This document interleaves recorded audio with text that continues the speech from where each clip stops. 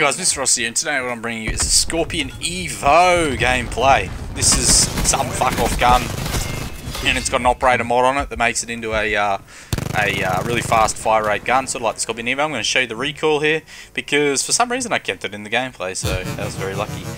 That's the long range, and then midway in you'll see the medium range. I think I went a 20 gun streak with this thing. I kept every kill basically that was decent, and I did keep a few deaths in there too. But I was on a 20 with it, and what do I think of it? Piece of shit. Doesn't do enough damage. For such a high skill gap weapon gun, it gets outgunned by MX9s and everything else. Really disappointing.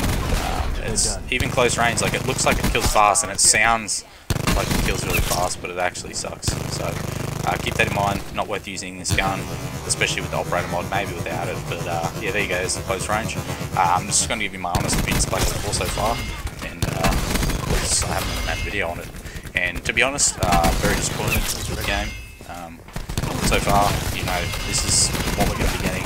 People say it's only a beta. The game was like within 2 months of it's coming out. It's not going to really change that much. I think the equipment is really disappointing. I think the specialist is even worse. Playing solo is going to be really difficult on this game now, and the streaks all suck because the maps that we played are all indoors. Don't know what to say, man. It's not fun to watch. I was just watching some Black Ops 2 nade shot rank play videos from back in the day, and that was so much fun to watch, and then I go and try and watch this, and it's just very stale, very bland.